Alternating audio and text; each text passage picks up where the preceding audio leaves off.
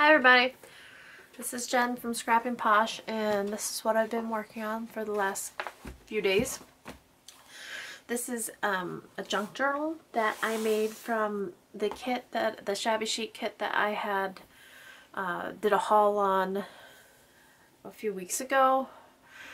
And the story behind this, and I'll link the haul below so you can see what comes in the kit. Obviously it's put together now, so you won't be able to see it. So the story behind it is that the lady who is an admin at the Facebook group Paper Crafters Swapaholic Not So Anonymous, her name is Michelle Edmonds, and she had put together a crop, and then she couldn't go, so she had bought these kits for the crop, and like I said, she was unable to actually go, and for medical reasons, so she has a fair amount of these kits left. Now they are numbered, so if you want to get one of these kits, you probably should do it pretty quickly. She's asking if you could just go to the Facebook group and send her a friend request and a message. That would be the easiest way to get a hold of her. So again, it's Paper Crafters Swapaholics Not So Anonymous, and her name's Michelle Edmonds, and it's a really fun group. I've been in it for probably 4 or 5 months now, and it's an awesome group. So having said that, check out the link below for what exactly comes in the kit, and I will tell you as I go what I put in and what came with the kit. Having said that, these are the extras that I have. I did not use the 4x6 page slot page protectors. It came with 2, so I could have put them in with the pages, or we could have made a shaker pocket. We could have done lots of things with those, but it was getting pretty bulky. My empty bags here. I still have quite a bit of ephemera left. I have the little bag and the glass beads. I could have done a lot with the glass beads and the acrylic flowers here. I could have done something on the front cover, but I wanted to leave it plain. So with those embellishments with the plain front cover, I just didn't think that it went with it. I didn't want to make the inside any bulkier, so I didn't add those. But if I would have, it would have probably been either like on the front cover, a really nice flower. I couldn't put it on the spine because it is a curved spine. That would have been the other option, is to make it a big nice arrangement on the spine. But these will be useful in many other things. I do mini albums all the time, so I can always use those. I have a wood veneer heart that I painted or stamped or inked pink. I could have put that in my shaker pocket. I forgot. And it's sealed, so it's not going in there. I have a few of the cut aparts left because I used quite a few of them. I have 1 silk flower left. Looks like 4 buttons. And that's the extent of the ephemera that I have left, as far as the cut aparts and stuff go. These are vintage tickets, and I think you got like 8 of them, so I still have 4 of those left. And she said these are at least 50 years old, so they are vintage. I have a small paper bag, a couple guest checks. I used some, or 1 of them. I have 2 of these time cards. I also used 1 of those. I have these list papers. I did not use any list papers. I started to use this one, It's got glue on it. I started to use this one. I even put the tassel on it, but it didn't make the cut for this album. Let's see, what else do I have in here? That was one tag, one die cut. Looks like 3 small flowers, some more of the resin shapes, and some pink pearls I could always stick in there. And then the large envelope didn't make it. Probably just because it was holding all this stuff off to the side. But I would have had to, whoops, if I used it, I would have had to cut it down before I used it anyways.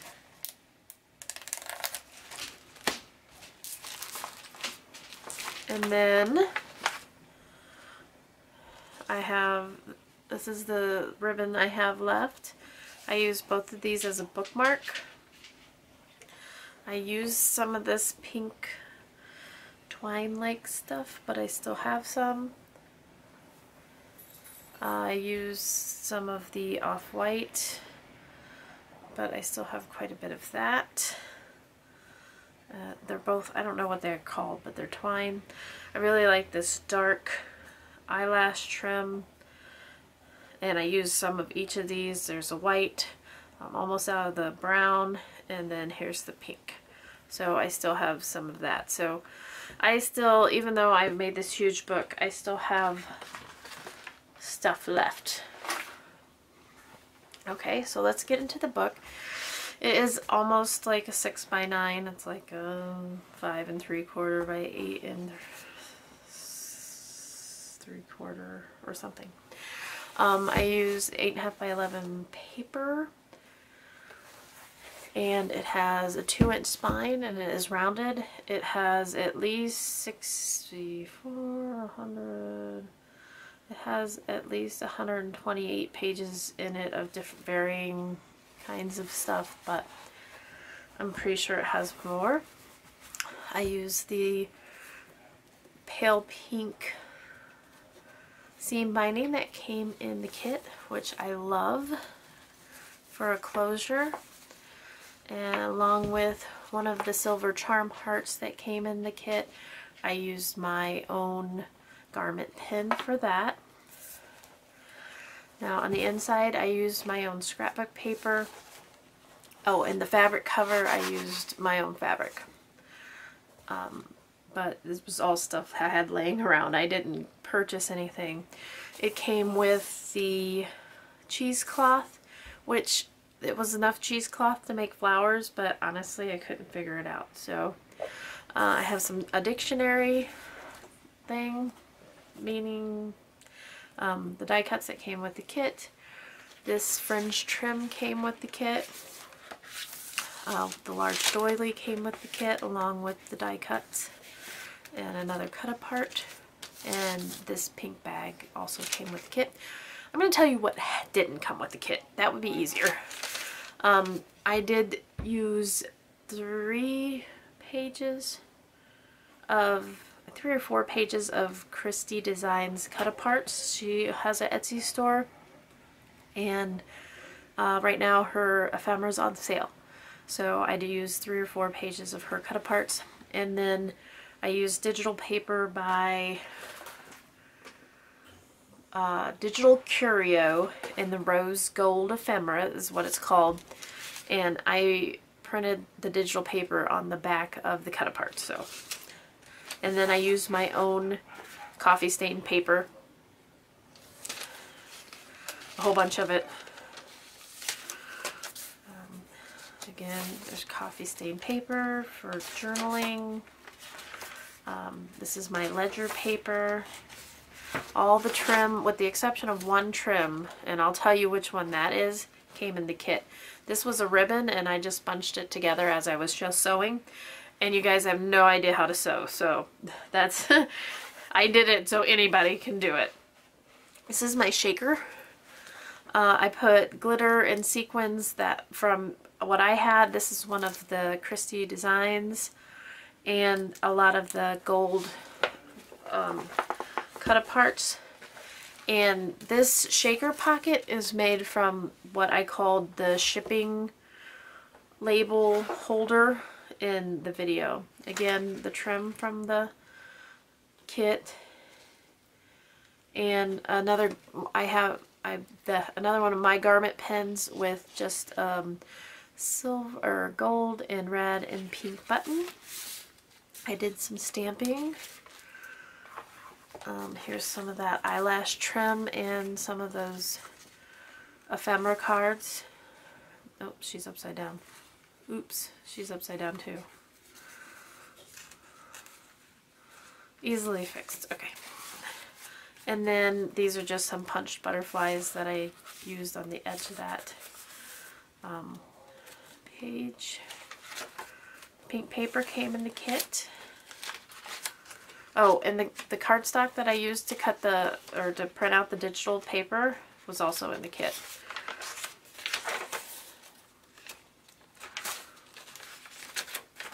Here's the other side of that bag.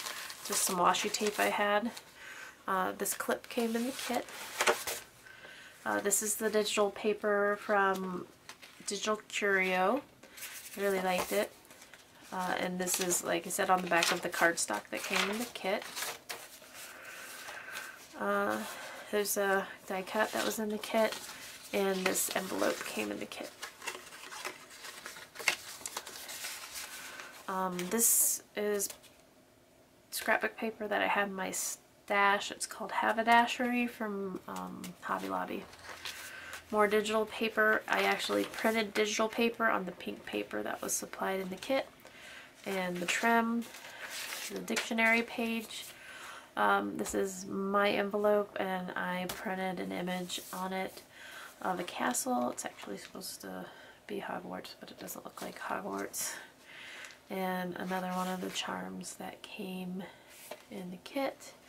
This is a Tim Holtz like paper clip, clipping those old tickets on there. Another one of the cut-aparts. And a doily that came in the kit. Some dictionary page. Digital paper printed on the pink. And then lots of room for journaling or whatever you want to do with it. Puzzle pieces that came with the kit. I inked them and stamped them and then added some stickles. That's one of the ephemera that come in the kit, and 2 digital cut-aparts. And I just used the puzzle pieces as a tuck spot, and these little flowers came in the kit. Some more tea-dyed stuff. A stamp. Again, that's a pink paper that I ran through and printed the digital on. Just a crossword.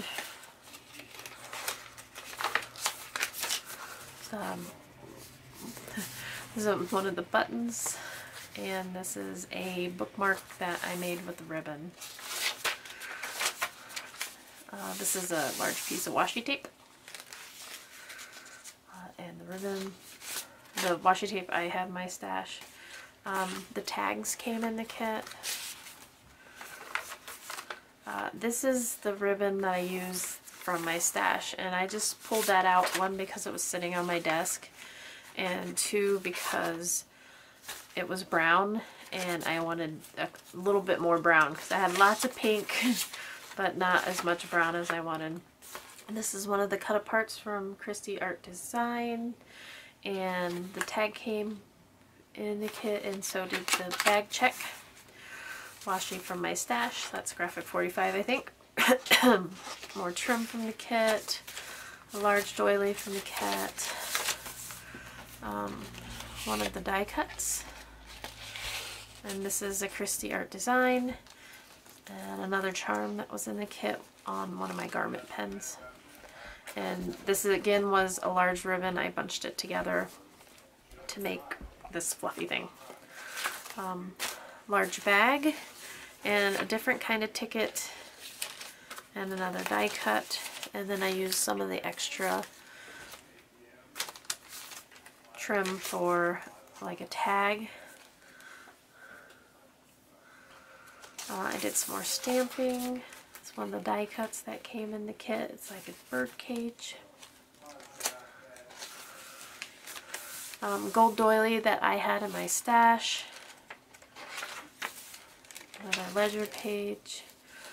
The glassine bag that has dry emboss on it came in the kit, and then there's a die cut, and I just filled the bag with stuff. It's just a piece of coffee dyed paper, and then some more cut aparts.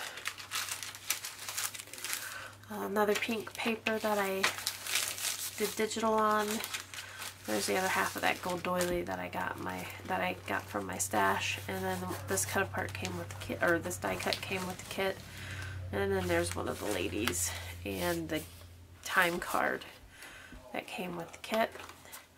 It's in this this bag also came in the kit.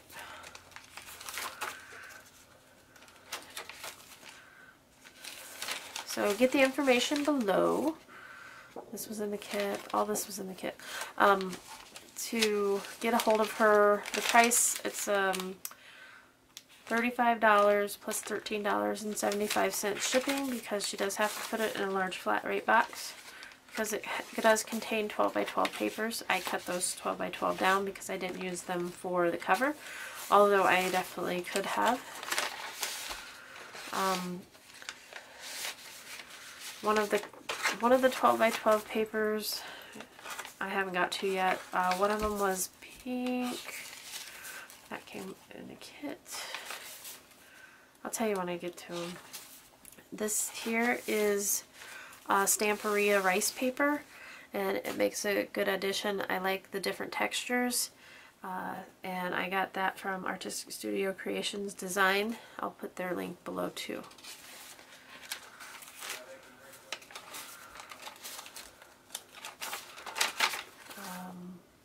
This is one of the papers that was in the kit. That's the other part of it. These flowers were also in the kit. There was a real thick pink paper that I did some printing on. See if I have that. This is where I used those fabric rosettes, and this Julie netting little prima girl or little girl came, and I put her on there with a garment pen, and that one came in the kit. The vellum, there was 2 sheets of vellum in the kit. I printed on one and I left one plain. There's a ribbon I got from my stash. This is just some pattern. Oop, that one's not even attached. Alright, this one's attached. Pink paper from the kit that I printed on. It's a new tuck spot. It's empty. Some more stamping. That's the other half of that vellum. There's an upside down stamp. I could cover that, but I'm not. I got that one's from my stash.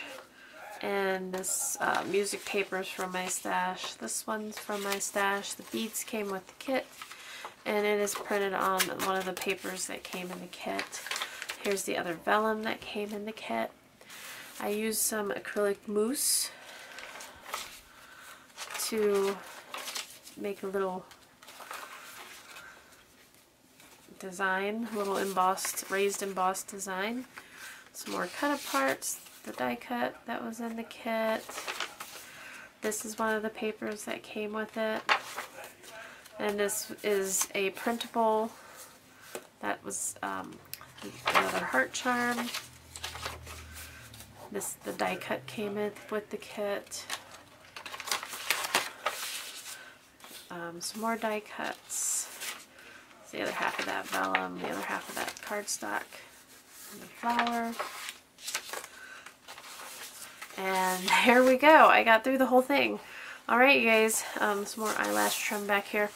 So, again, I appreciate everybody watching. If you enjoyed this album, why don't you come on over to the Papercraft or Swapaholics Not So Anonymous.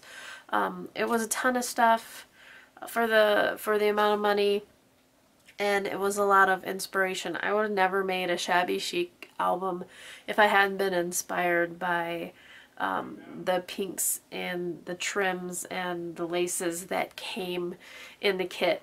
So think outside the box if you're not a Shabby Chic person, and I think you will be pleasantly surprised.